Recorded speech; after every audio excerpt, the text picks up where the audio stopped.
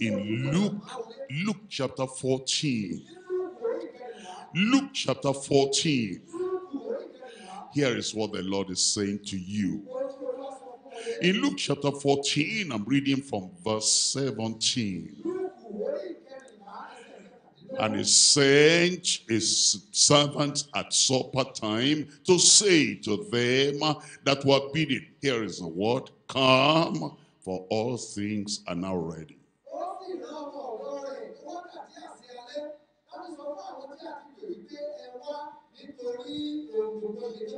Come out, come in. Come out of darkness, come into the light.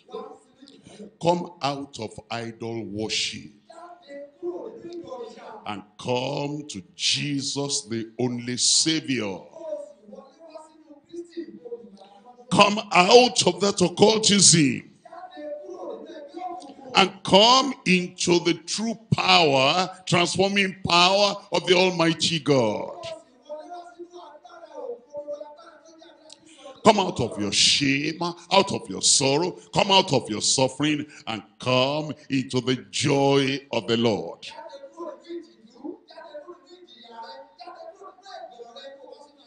Come out of condemnation. Sin condemns us. Come out of that condemnation and come into justification, into salvation.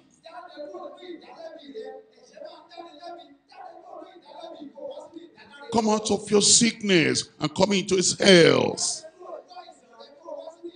Come out of your bondage and come into his freedom. Come, for all things are now ready. Point number one, the point of entry. Point number two, the path to excellence. You know, there are people in life that they could be up there, but they are down here.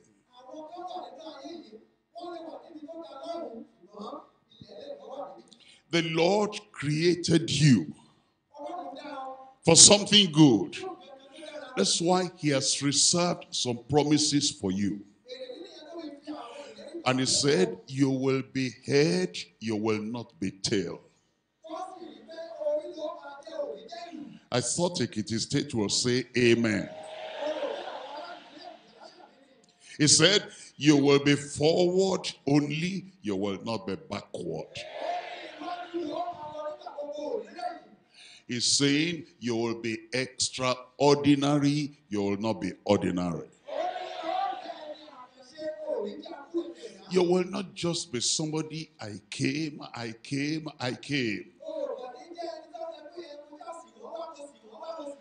If you look at some chapters in Genesis, and you look at some chapters in 1st Chronicles, they mention many names. He was born. He gave birth to others. Then it's gone. Birth, begetting, bereavement. Just one sentence in their lives. Even Methuselah, he came, he had children, it's gone. Nothing about their lives. The people God made in his own image. Let us make man in our image, at our likeness. Let them have dominion. He created you for dominion. He created you for authority. He created you for power. He created you to be on the mountaintop. He created you to have a shining light all through your life. He created you for a life of excellence. But There is no excellence without a journey, without moving on. Show me a student. That student entered in Form 1. And there's no progress, no path, no journey. Just staying in that Form 1. Excellence will not come in our lives. Many of us will stay in one class. There's no progress. There's no path. There's no plan. There's no project. There is nothing to say, I am here this month, I'll be there next month. I'm here this year, I'll be over there next year. There's no path to excellence.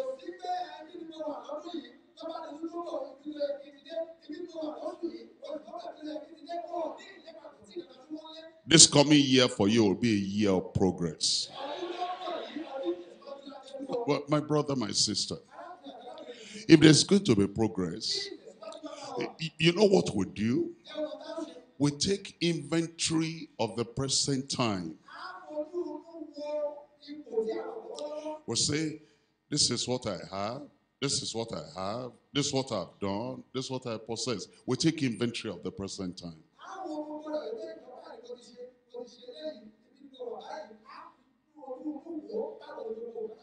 We look ahead. We make a plan. We set a goal. We look at the resources we have. We look at what God wants to make of our lives. We set our focus on that goal, that destiny. Then we look for the road that goes from here to there. And every day of the coming year, you will not be tired. I said you will not be tired. One step at a time. One step at a time. One step at a time. One step at a time. Do you know that little drops of water make a mighty ocean? Do you know that a step, a step, a step, you will get there? I'm looking for somebody who will get there.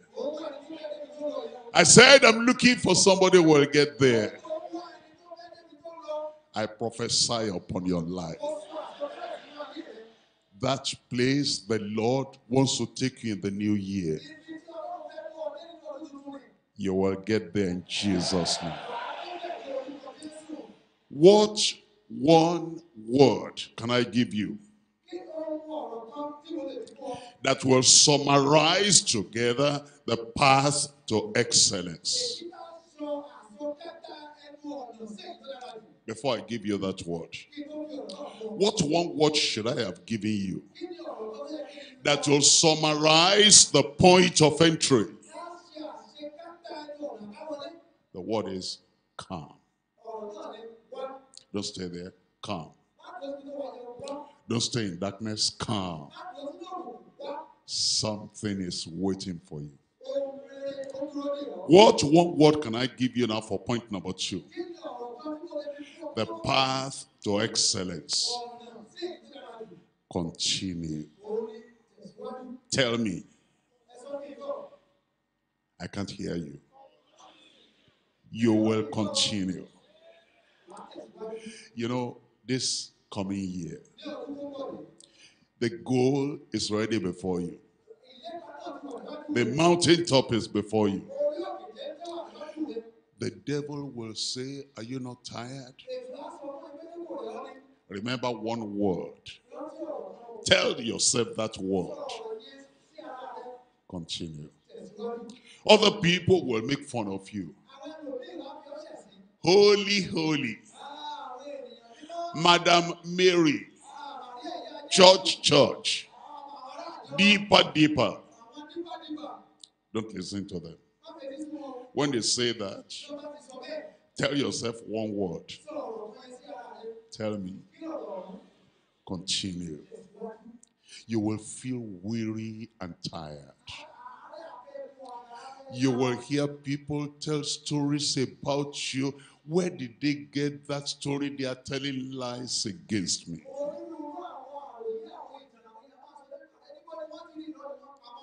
They will persecute. They will do a lot of things. Something will tell you there is no point continuing. These people, they are ingrates. They don't appreciate any good thing.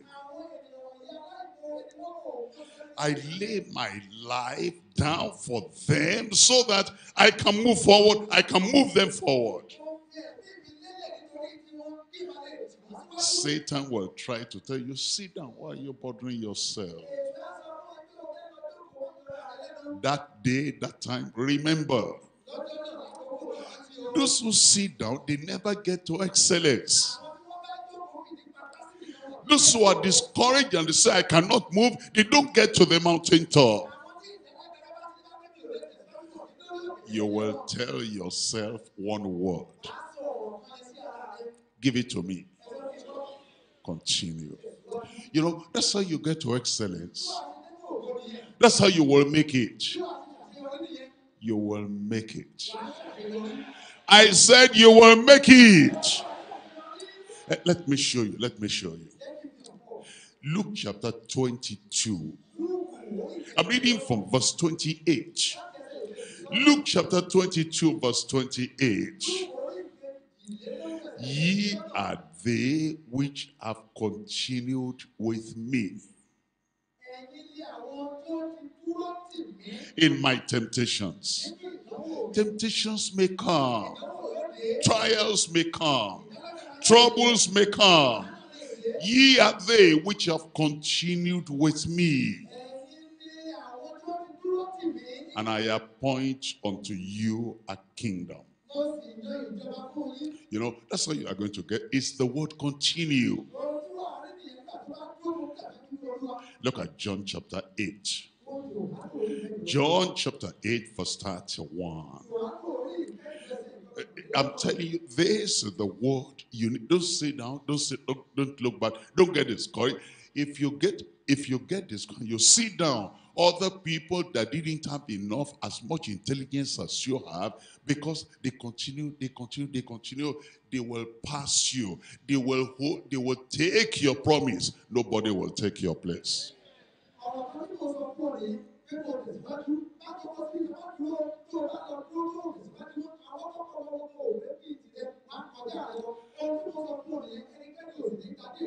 John chapter 8 verse 31. Then said Jesus to those Jews which believe on him, if ye continue in my word, then are ye my disciples indeed.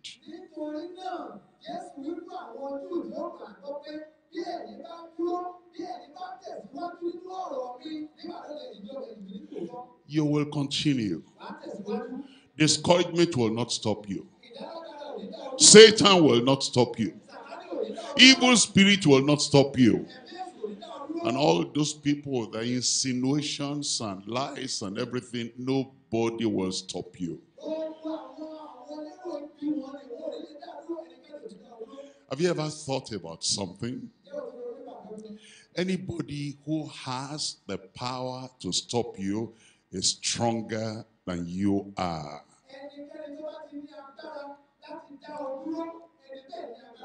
You thought you were strong.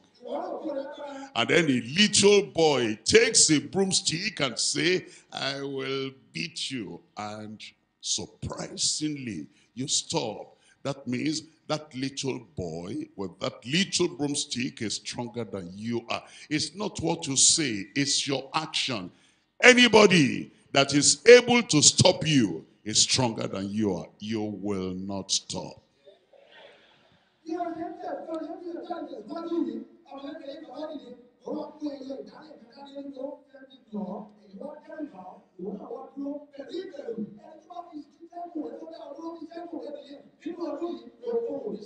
First Timothy chapter 4 verse 16. It says, take heed unto thyself and unto the doctrine, continue in them.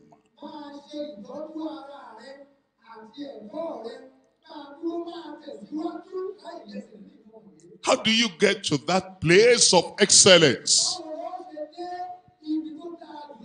Because you continue.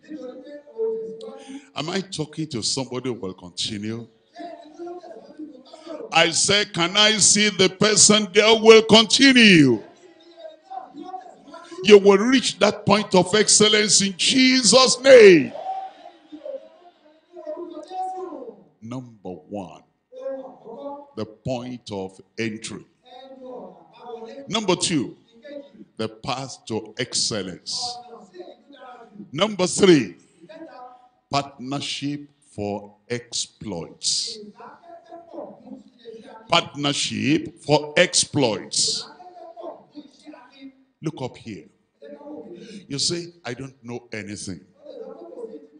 I don't have anything. I am weak. I am small. You know, if you write the letter or the figure 0, and you make it round like this, when you look at that number all alone by itself, 0, nothing.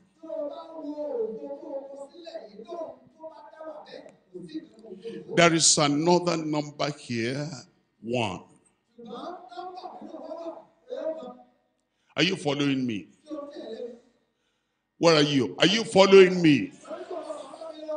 You have 1. You have 0.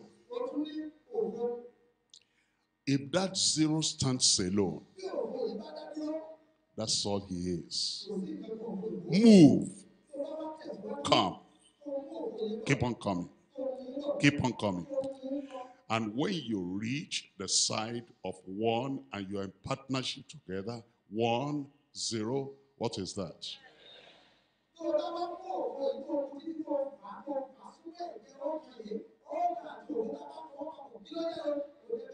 Jesus said, all power on earth and in heaven is given unto me.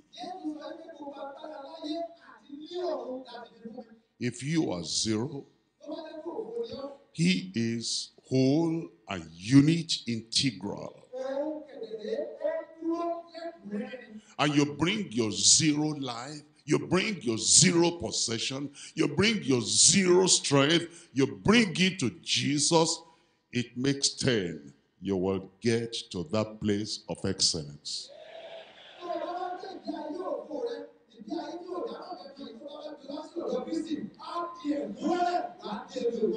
He said, come and abide. Come and stay with me. I will not leave you on my own path. No matter what happens to you, I will not leave you. If you're weak, I will take you up. If you have any weakness, I will strengthen you.